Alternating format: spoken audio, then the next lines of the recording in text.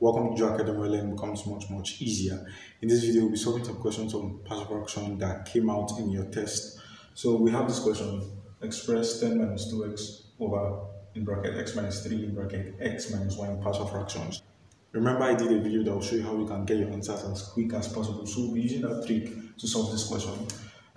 The basics of the trick is you cross multiply, you evaluate this, and if it gives you the numerator, it means your answer is correct. So let's solve for this. We'll have 2 in bracket x minus 1. I believe you should be fast on that day of your e-test because there's no much time. So we have to open bracket, we have 2x minus 2 plus 4x minus 12. So collecting like terms, we have 2x plus 4x, 6x minus 2 minus 12 minus 14. So it means this is wrong because it did not bring us back to the numerator. So let's solve for the next one. We have 2 in bracket x minus 1 minus 4 in bracket x minus 3. Solving this, we have 2x minus 2 minus 4x plus 12. So we have 2x minus 4x gives us minus 2x. Minus 2 plus 12 gives us plus 10, which is the same thing as what we have, and still be written as 10 minus 2x. It's just the order of placement that was changed. It means B is our correct answer. So we'll be moving over to the next question. We've been asked to solve this question. If x minus 7 equal to a in bracket x minus b plus b in bracket x minus 1, find the values of a and b. So now if we want to solve this, we're going to use the cover-up rule. A faster way of doing it is, okay, we want to look for a first. So we come to b and make b make sure everything here is equal to 0. So then we can solve for a. So how do we do this? We have x minus 1 here.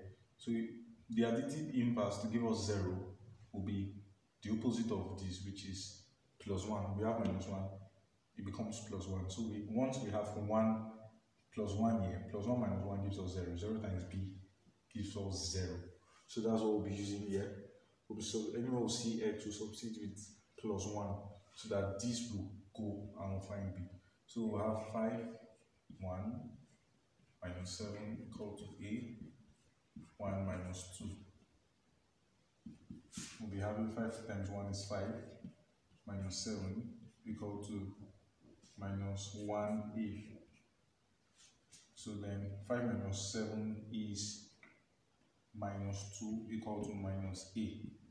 Minus 1a is minus a. So dividing both sides by minus 1, we have for a to be equal to 2.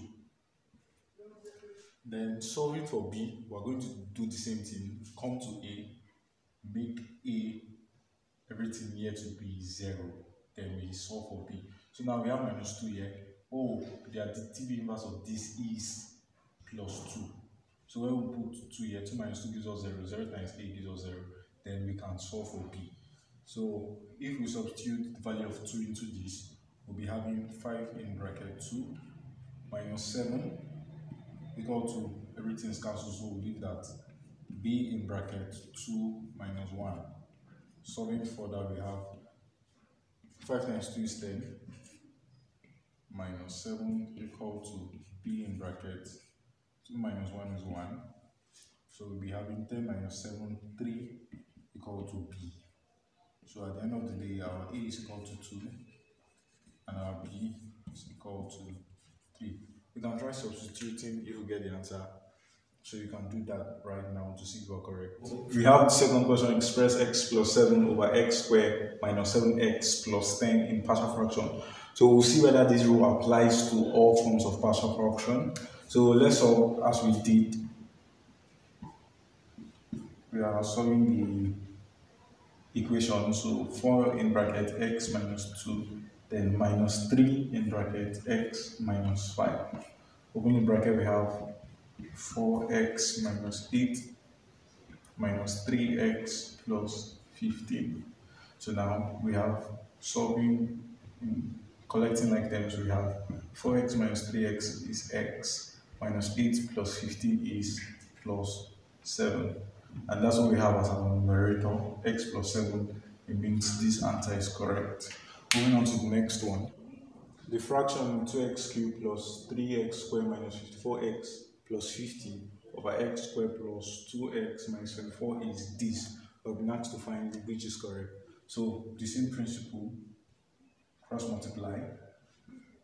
So we have this times this, 2x minus 1 times this. But we'll expand this so that it'll be easier for us to solve, which is this, x squared plus 2x minus 24. Then minus this.